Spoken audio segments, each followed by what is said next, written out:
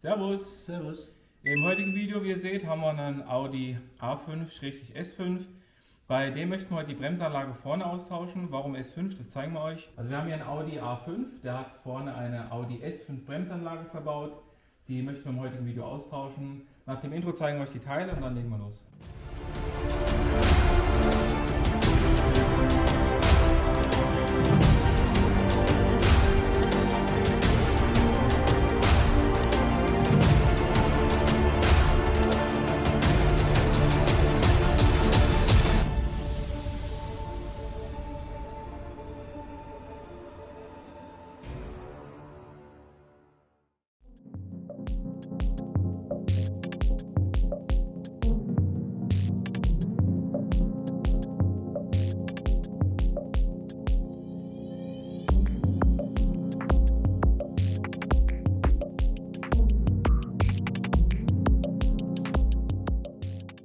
Gut, hier haben wir jetzt unsere Ersatzteile fürs heutige Video.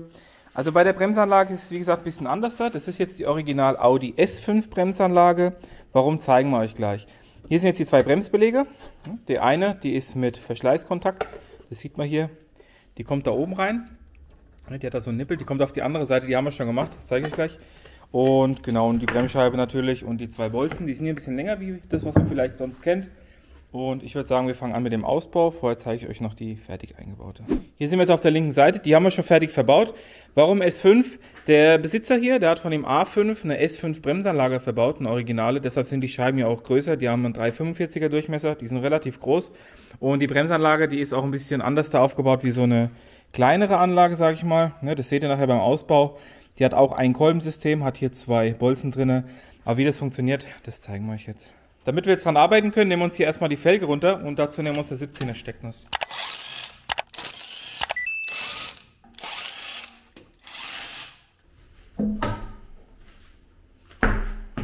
Im nächsten Schritt machen wir uns erstmal hier die Haltespange weg. Die ist sozusagen dazu da, um die Bremsbeläge richtig zu halten. Die wird einfach nur reingedrückt mit dem Finger. Dann lockert die sich sozusagen oben drin. Dann hebelt man hier ein bisschen mit dem Schraubenzieher drunter. Und dann sollte die runtergehen. Aber passt auf, die hat ziemlich viel Zug drauf, also sprich, dass die euch nicht ins Gesicht fliegt, weil die springen gerne weg, die Teile. Gut, und schon ist die ab. Hier auf der Rückseite sieht man hat hier ziemlich viele Bolzen, aber wir interessieren uns eigentlich jetzt nur hier für die zwei 13er Bolzen. Die anderen dürft ihr auf gar keinen Fall aufmachen, das ist Bestandteil von der Bremsanlage, weil wenn ihr die aufmacht, ist die Bremsanlage defekt. Dann nehmen wir uns hier eine 13er Stecknuss her und lösen uns die zwei Bolzen von der Bremsanlage.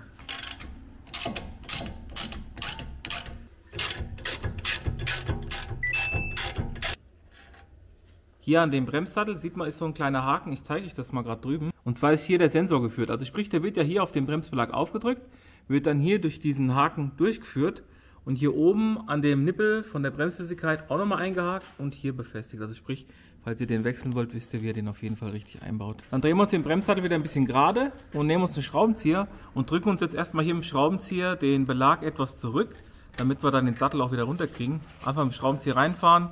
Bisschen nach hinten drücken, auf jeden Fall aufpassen, dass ihr nicht den Kolben beschädigt, beziehungsweise die Manschette vom Kolben, damit da nichts kaputt geht an dem Gummi. Und dann können wir uns hier den Bremssattel nach unten ziehen.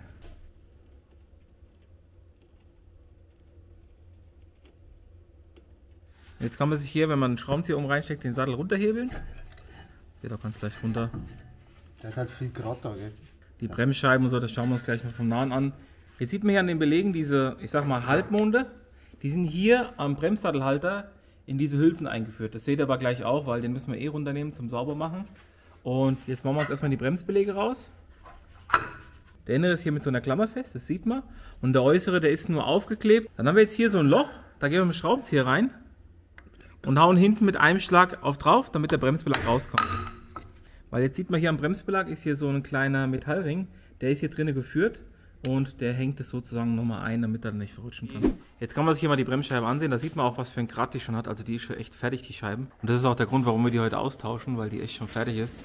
Jetzt bauen wir den Sattelhalter aus. Der wird mit der 21er Stecknuss gelöst. Und das machen wir im nächsten Schritt. Dazu hat der Georg jetzt hier so eine Verlängerung, weil man da viel mehr Kraft drauf kriegt. Und jetzt lösen wir uns hier die beiden 21er Schrauben, damit wir die Bremsscheibe ausbauen können, weil die geht sonst nicht raus.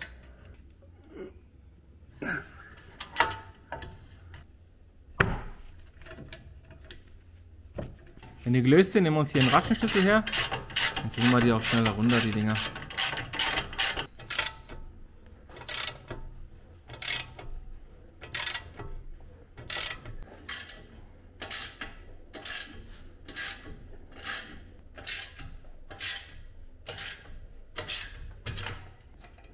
Und nachdem die zwei Bolzen gelöst sind, kann man sich hier den Bremssattelhalter nach unten wegbauen. Nachdem der Halter weg ist, kann man jetzt hier mit einer Torx 30 die kleine Schraube lösen, damit man die Bremsscheibe runterkriegt.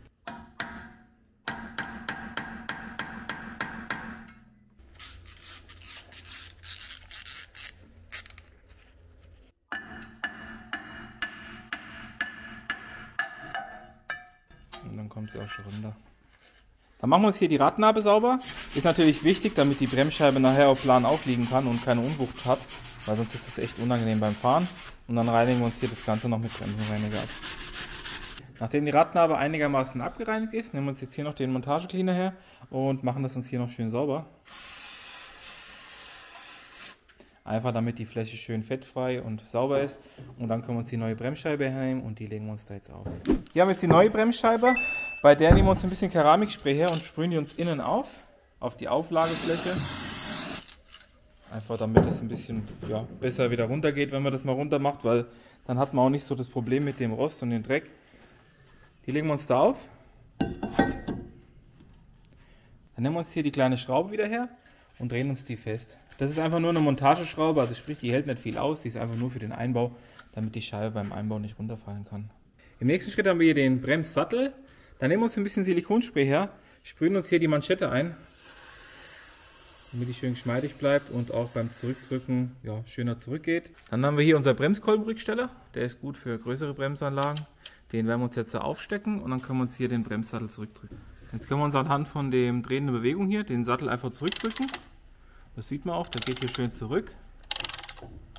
Und wenn der in seiner Ausgangsposition ist, können wir den wieder aufbauen, nachdem wir die Belege da aufgesteckt haben. Und nachdem der Bremskolben zurückgedrückt ist, kann man sich hier das Werkzeug wieder entfernen und dann können wir weitermachen mit dem Einbau. Im nächsten Schritt werden wir uns den Bremssattelhalter aufbringen und dann die Belege einbauen.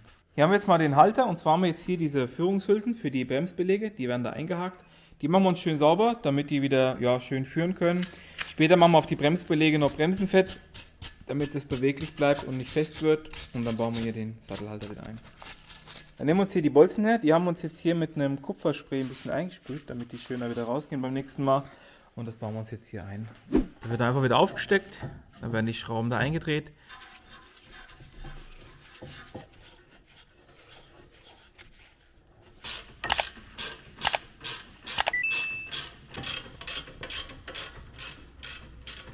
Nachdem wir jetzt hier die zwei 21er Bolzen handfest gemacht haben, nehmen wir uns einen Drehmomentschlüssel her.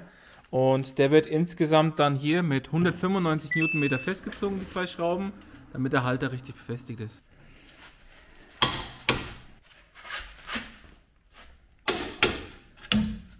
Dann nehmen wir uns hier die Bremsbelege her. Da haben wir hier so einen Plastikloop vom ATE. Da schmieren wir uns jetzt hier einfach hier diese Nasen ein. Mehr brauchen wir da auch nicht, damit die nachher richtig geführt sind sozusagen und geschmiert sind, damit die nicht fest werden. Und hinten haben wir hier so eine Folie drauf. Da ist Kleber drunter, damit der Bremsbelag gleich anheftet, wenn wir den reinstecken, damit er nicht mehr verrutschen kann. Die Seite mit den Klammern drauf, die kommt hier erstmal in den Bremskolben rein. Der wird dann nur aufgesteckt. Dann ist der schon mal fest. Jetzt können wir den äußeren vorbereiten. Bei dem machen wir es genauso. Da schmieren wir uns hier auch ein bisschen Fett drauf.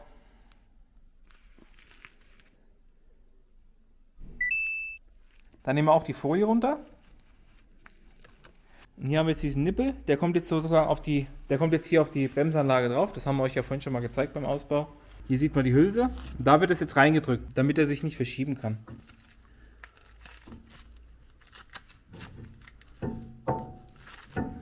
So, und schon ist er richtig in der Führung drin und jetzt kann man den aufstecken. Der wird wieder aufgesteckt. Und jetzt geht er da oben in diese zwei Führungen rein, in diese Hülsen. Deshalb haben wir das eingefettet, damit die Bremsanlage gangbar bleibt. So, wie man sieht, ist es schön drauf gerutscht und jetzt können wir uns hin die Schrauben befestigen. Jetzt sieht man hier diese Führungshülsen, die werden hier nicht ausgebaut bei dem Sattel. Die müssen auf jeden Fall drin bleiben, die dürft ihr nicht rausziehen. Die sind fest verbaut. Dazu nehmen wir uns jetzt hier die neuen 13er Schrauben. Die sind in dem Set dabei, die haben auch schon Loctite drauf. Die ziehen wir uns jetzt erstmal handfest an und die werden dann mit 35 Newtonmeter am Bremssattel befestigt.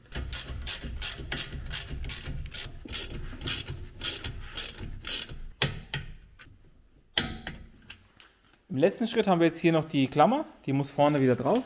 Die wird von vorne aufgeschoben, da müsst ihr auch wieder aufpassen, dass die euch nicht wegspringt, weil da der Zug drauf ist. Aber wir haben es drüben geschafft, da werden wir es da auch schaffen auf der Seite. So, wie ich jetzt vorgehe. Die 2 Punkte da liegen jetzt hier auf dem Bremssattelträger. Liegt ein wenig draußen, normalerweise liegt er so. Drücke ich und dann nein. Jetzt ist er unten fast richtig und oben muss man klopfen. Wie man sieht, der ist jetzt hier schon eingesprungen. Jetzt kann man hier mit dem Hammer ganz leicht, also müsst ihr aufpassen, ein bisschen nachdrücken, damit die richtig sauber sitzt. Und wenn sie richtig sitzt, kann sie auch nicht mehr runter. Ja. Und somit ist die Bremsanlage hier auch schon verbaut. Gut, das war jetzt mal das Video zum Audi A5, die Bremsanlage vorne. Wie ihr gesehen habt, die ist jetzt auch nicht wirklich viel anders da wie eine normale Bremsanlage vom A5. Durch die S5-Anlage, die ist ein bisschen größer, aber auch nicht wirklich viel komplizierter. Ja. Die Ersatzteile, die habe ich euch unten mal in der Videobeschreibung verlinkt, falls ihr das selber nachmachen wollt. Wir bedanken uns fürs heutige Zuschauen. Wichtig ist noch zu sagen, dass ihr auf jeden Fall die Bremsanlage vorher ein paar Mal durchtreten müsst, bevor ihr das erste Mal fahrt, damit ihr keinen Unfall habt. Ja. Und nach 50 Kilometern habt ihr auch die volle Bremskraft wieder. Wir sehen uns im nächsten Video. Bis dahin. Servus. Servus.